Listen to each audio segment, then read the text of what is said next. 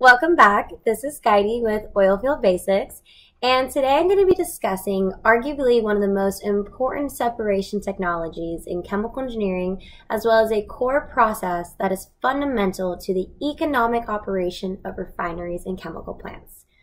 As we know, crude oil is transformed and refined into many useful products that we see and use every day, such as petroleum, naphtha, gasoline, and so much more. In fact, we have another video that discusses all the different types of products that are expected as well as unexpected that we receive from crude oil if you want to go out and check that within our channel. But before crude oil is converted into these useful products, it must first be separated. This is where distillation, also known as fractionation, comes into play. This video will be discussing how these distillation columns are operated, as well as the fundamentals behind how the separate hydrocarbons are separated from that crude oil in order to further be processed and refined to the products we know and love today. Petroleum is a mixture of many organic compounds. Purification and separation of the petroleum crude feedstock is important to obtain many useful products. The main refining separation processes involve removing water, sulfur, and fractionation, also known as distillation.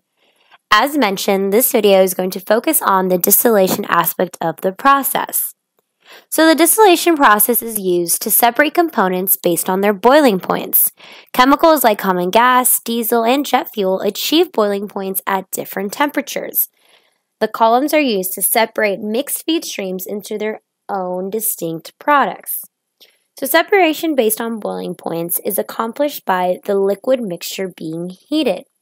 When the temperature is high enough, the kinetic energy of a particular hydrocarbon molecule will be sufficient enough for it to escape the intermolecular forces of the liquid phase and finally escape to be a gas. Part of the main chemistry behind a distillation function is molecular volatility. Volatility is a material quality which describes how readily a substance vaporizes. Essentially, it is describing how quickly and how ready a molecule is able to escape into the vapor phase at a given temperature and pressure. Volatility can also describe the tendency of a vapor to condense into a liquid. At a given temperature and pressure, a substance with a high volatility is more likely to exist as a vapor. An example of a highly volatile substance is rubbing alcohol. When rubbing alcohol is exposed to standard condition, it quickly evaporates. On the other hand, a less volatile substance is less likely to readily evaporate and more likely to stay in its liquid form.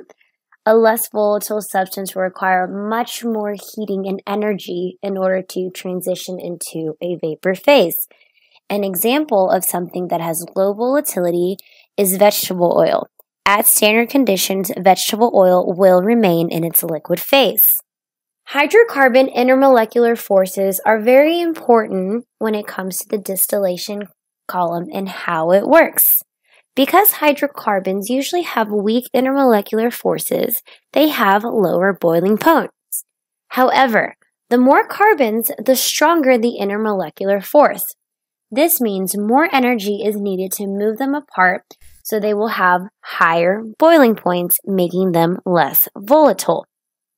As the hydrocarbon molecule gets bigger, this starts to become known as the heavier components. The surface-to-surface contact increases, and this allows the intermolecular forces to increase.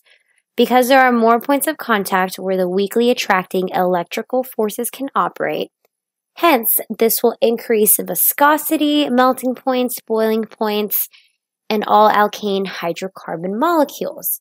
Later, we will see that these heavier components with the higher boiling points are going to be what ends up at the bottom of the column. This image is a representation of what is going on inside of the column and shows that as you go further down the column, you increase in boiling point temperature with the increase of carbon atoms. At the top, you see like the less amount of carbon atoms, the lower the temperature, but near the bottom, as the carbon chains increase, so does the temperature and the boiling point. For most refining industries, there are two types of columns.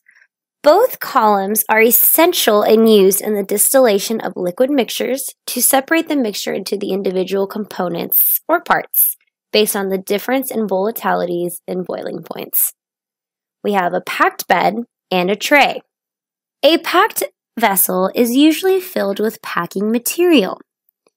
As you can see, there are various types of packing materials available. The packings can be sections with ceramic racings or saddles. The packing material is used to increase the surface area for mass transfer between gas and liquid phases during the distillation process. The liquid will flow down in the column over a packing surface, and the vapor moves countercurrently up the column. Another type of column is the tray column. This type of distillation column will be the main focus on this discussion, but they operate on the same principle as a packed column tower. However, instead of using packed material, they use trays situated at various heights within the tower, also known as stages. There are three main types of trays in use: sieve, valve, and bubble cap trays. Bubble cap trays generally achieve the most efficient separation of product components. The bubble cap design distributes the vapor more extensively, forcing it to bubble through the liquid flowing across the tray. Just like the packing column, the ideal goal is to maximize surface area contact. In general, the tray type columns are more efficient than packed bed type columns, but they can also be more expensive. There are pros and cons to both, and it will just vary from refinery to refinery as to which is used. So overall, what does this process look like? Well, the main components of a distillation column are either used to transfer heat energy or enhance the material transfer. A typical distillation column contains several major components. The vertical shell is where the separation of liquid components is carried out in column intervals such as the trays, plates, or even the packings, which are used to enhance the component separations. A reboiler is used to provide the necessary vaporization for the distillation process. The bottom section of the distillation column is known as the stripping section. Liquid will come out of the stripping section and go to the reboiler where heat is applied and some of the liquid vaporizes and comes back into the column and then rises up. That which remains and is not vaporized goes to the bottom product and is known as the heaviest components. Now near the top of the column, we have a condenser to cool and condense the vapors leaving the top of the column, as well as the reflux drum. So the top section of the column is mainly known as the rectifying section. As the vapors go up through the column, the condenser will turn the vapors into liquid as top product, and some of this relatively pure product will go back into the column as liquid reflux and allow the top of the column to do some work, hence the enriching or rectifying section. Collected liquid fractions may pass to condensers to cool further and go to storage tanks, but oftentimes most of the products need further processing and will go through more separation processes such as cracking. In terms of distillation columns used in refineries, it is the same basic principle. The tall columns are not on uniform temperature distribution, and as you can see, we have the heavier components near the bottom, where a lot of these products will eventually result in being the lubricating oils, fuel oils, and even residues such as asphalt that are later used for roads. As you go up the column, the temperature decreases and so does the number of carbon molecules. The crude oil starts as a mixed feed and eventually is separated into its separate components as it goes through the different stages within the column. So after watching this video, I hope you have a better understanding of how the distillation process works. Without this initial process and the refining process, we would not have all the products that we have today, the products such as gas, chemicals, fuels, lubricants, and so much more. The concept of distillation is also used in other places other than refineries. The distillation columns and process is used throughout the chemical industry and is a very important process unit that engineers and industries use worldwide.